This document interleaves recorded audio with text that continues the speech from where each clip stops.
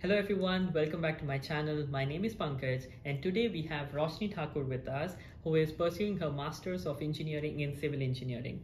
Welcome Roshni. Thank you. To start with, could you please introduce about yourself? Yeah, surely. So my name is Roshni Thakur. I did Bachelor's in Civil Engineering from Mumbai University. I graduated in 2020, worked for close to 2 years in civil engineering and then a 3D printing industry. Then I came to Canada in August of 2022. So almost a year back, almost close to a year back. And as I came here, I did certain part-time. I volunteered a lot in different clubs. I participated in every single event there was. And then in January, I landed an internship. So just 4 months after I came to Canada, I landed an internship. So that was my first internship. It's lasted till April, 4 months internship. Okay. And then I moved forward to another company, another project, where I'm interning currently for my summer term. All right, that was a great introduction. To start with, the next question would be, what are the different courses that you took while pursuing your masters, like while you're pursuing your masters right now? Okay, so I completed 2 semesters with the University of Ottawa. So the first subject I took was GNG 5301. That's a professional skills and responsibility course. It is mandatory for all civil engineering graduate students. So it is very important to do it in order to complete your degree. And other than that, I took advanced concrete technology, earthquake engineering, engineering management, because I also wanted to learn something managerial along with technical. And that's some little bit about the courses. Okay, and could you please tell the students, like, how many subjects did you take in fall term and the winter term? So in fall term, I took 3 subjects. In winter term, as I was doing internship, I only took 2 subjects. Okay. Yeah, as in civil engineering, you have to complete 10 of the courses. That's 30 units. So 5 are done, 5 more to go. Perfect. So with 3 subjects that you took in your fall term, and since you just landed then, so were you able to manage your studies and doing your part-time as well? Okay, so to be honest, in the start, it was very difficult because it's completely new world. You cook your own food, you earn your own money, you study. So it was very difficult, but I was able to do it. And I also was applying at the same time to internships. And so it was manageable. But the important point is you have to manage your time. You have to make a to-do list. You have to prioritize your tasks. Otherwise, it's difficult. So as Roshni mentioned, students right there, whoever is coming from your home country to Canada, make sure that you prioritize your time, you make sufficient time for yourself as well as for your studies and for part-time.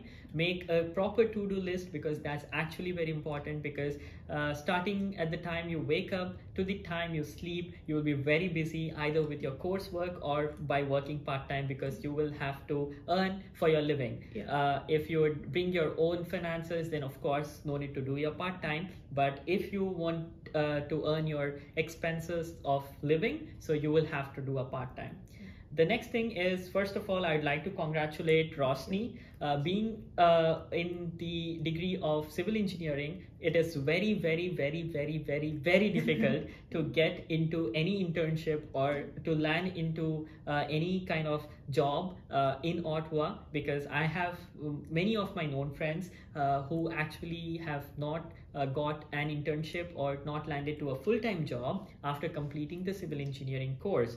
But Roshni has got 2 internships. First internship was just after 4 months that she landed here, and the second internship was immediately after the first internship. So congratulations to you, because it is very difficult as far as I know here. Maybe I'm wrong, but as far as I know, most of the students don't land to an internship having civil engineering degree, but you have got one.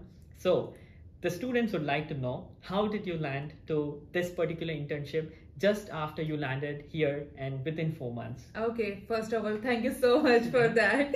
And secondly, yes, it is true. It is difficult in civil engineering or mechanical. I have heard a lot. I have many friends who, as you said, did not land an internship or full-time.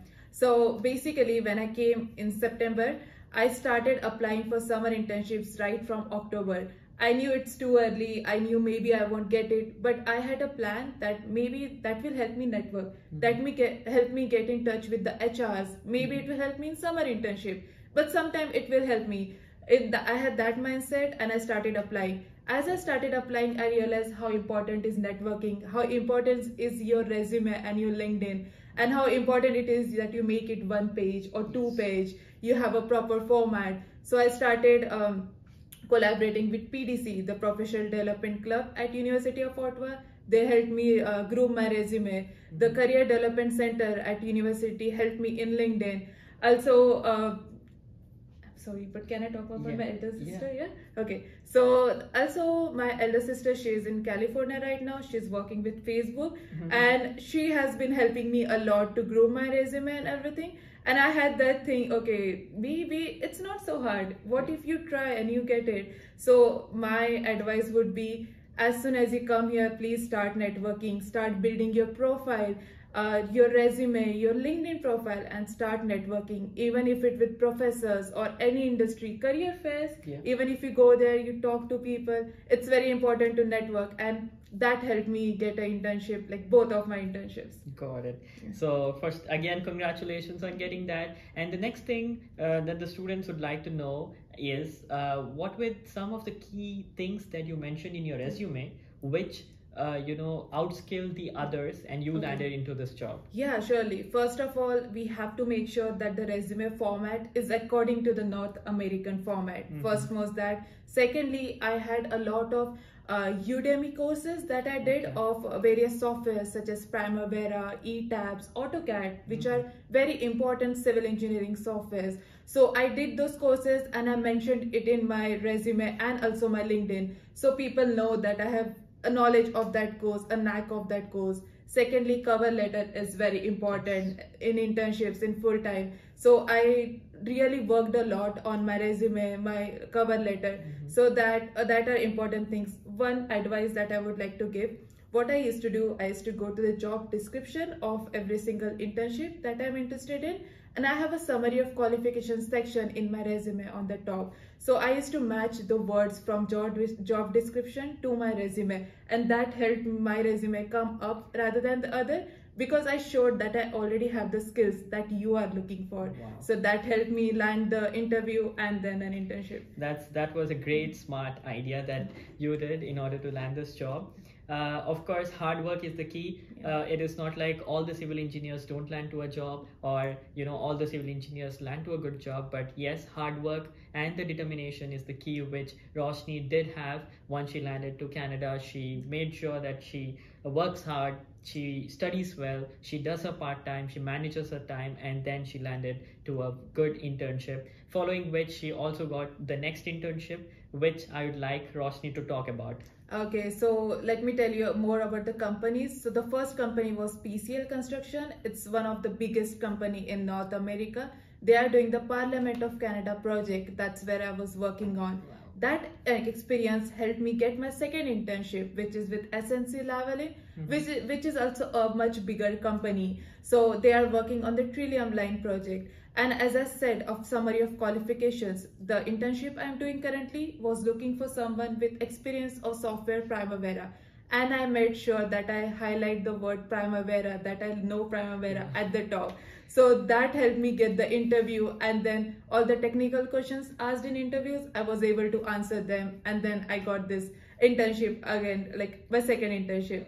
So one advice that I would like to give, start doing or start working hard when nobody is even thinking of doing it. I started in September, I came and I started doing it. Even if I got so many rejections, and I knew I have to work on my resume. I worked over it, and then again and again, just don't give up and start early. Start when nobody is doing it. Perfect, Roshni. Thank you so much on this information. And students out there who are going to pursue your civil engineering here, make sure that you watch this video. All the advices given by Roshni is definitely going to be helpful for your career path in Canada or in any country that you are going to study.